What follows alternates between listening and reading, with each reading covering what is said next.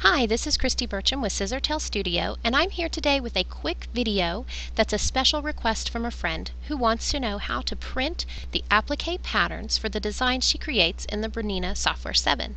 So we're going to create a simple applique design and then show you how to print the patterns so you can pre-cut your applique pieces. We'll start in the Digitize menu and choose the Applique tool.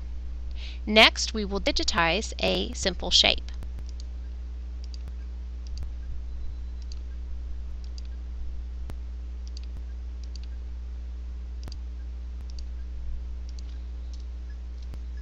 And just for fun, we'll add a second star by copying and pasting the first one.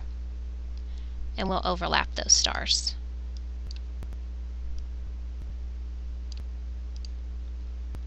Now let's change the color of the second star, and let's remove the overlapping satin stitches. So we'll select both applique pieces, and from the Edit menu, choose Remove Applique Overlaps. And you'll see that the satin stitches underneath the top layer of applique have been removed.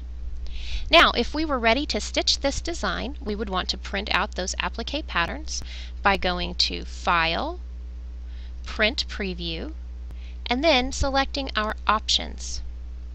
From options, we're going to choose how we want to view our design, and we want to choose the applique patterns.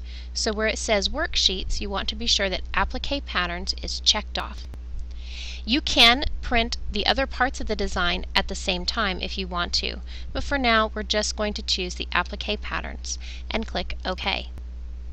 Now what you're going to get is the first page is going to be your guide. So this shows us what the design looks like, and you'll see there's a little number 1 and a little number 2.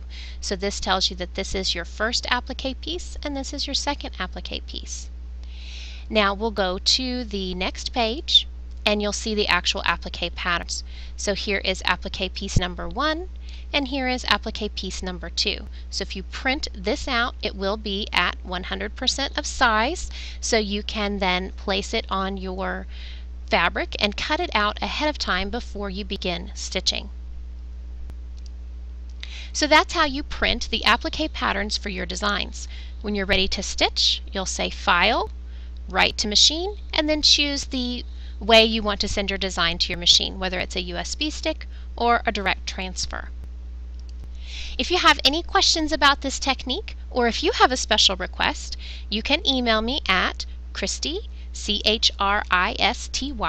at scissortailstudio.com, or visit my blog at scissortailstudio.com. Thanks!